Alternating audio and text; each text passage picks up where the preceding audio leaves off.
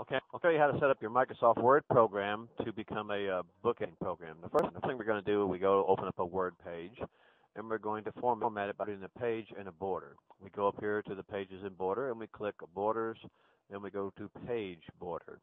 Now I want to have a shadow, and I want this line style, and I want the color to be red. So I come down here, and I want it to apply the whole document. Now, as you can see, I have a page with a border on it. I use my Enter key to go down to add several more pages. Now, so you understand what I'm going to do, I'm going to go up here and go to my size and let it show 2 pages at once. So now you see I have actually got 4 pages here.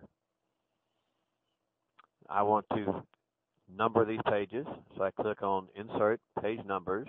It's automatically going to insert at the bottom of the page at the right. So now I have a little page number. The next thing I want to do is put a header and a footer so I have a title for the book.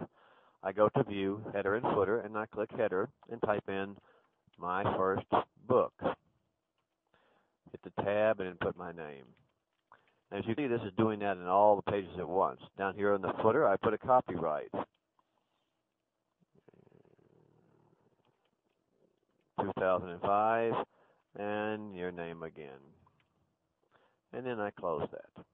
Now all my book pages have a header, a footer, and a page number on it.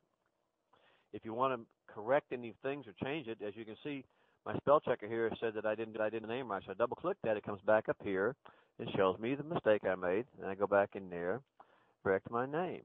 What's nice about working with Word is it always lets you correct your mistakes and automatically spell checks for you. So now I have a page set up, the page border set up, and page numbers. We're ready to start writing our book.